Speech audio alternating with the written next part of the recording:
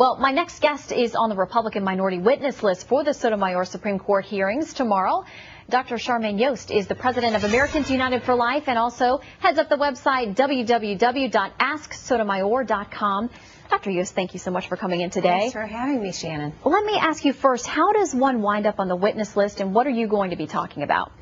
Well, Americans United for Life is the legal arm of the pro-life movement, and so our legal team has been really digging into her background and her record on the life movement.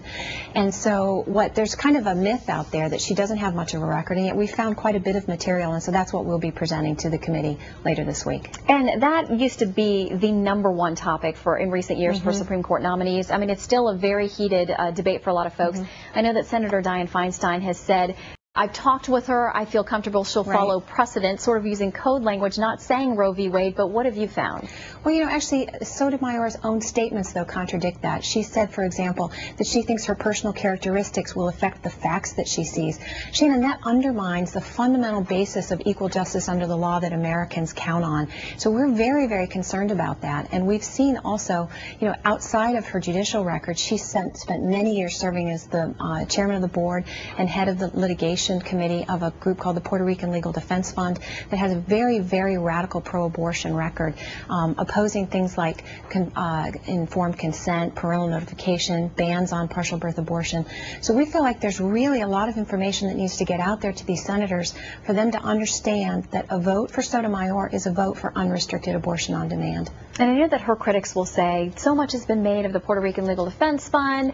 She was involved back in the 80s, but I know I've seen the documents, and she was not only a member, but she was in leadership with the group as well. And you mentioned some of their controversial positions on abortion. What else can you tell us? Because I know in her case record, she didn't decide a lot of on-point abortion cases, but do you feel her links to that particular group are enough to give you a better sense of where she may go? You know, we've heard a lot of this. We've gotten a lot of this response too. Well, it was a long time ago and it was just board service. But I think it's really fascinating as someone who reports to a board. I mean, everybody's got a boss, and with a nonprofit organization, your board is the one that sets the tone, sets the policy.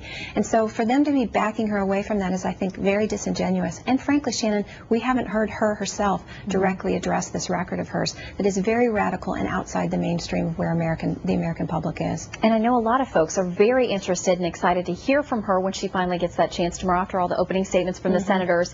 But I have to ask you, being on the witness list, you could become a target yourself.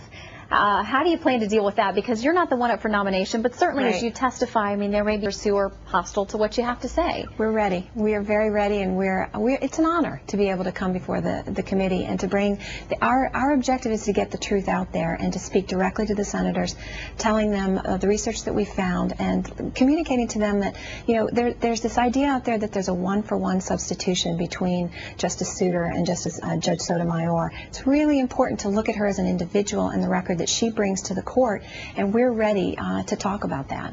All right, Dr. Charmaine Yoest, thanks for your time today, and we'll be watching the hearings and your testimony this week and Twittering as well. Thank you. Thanks.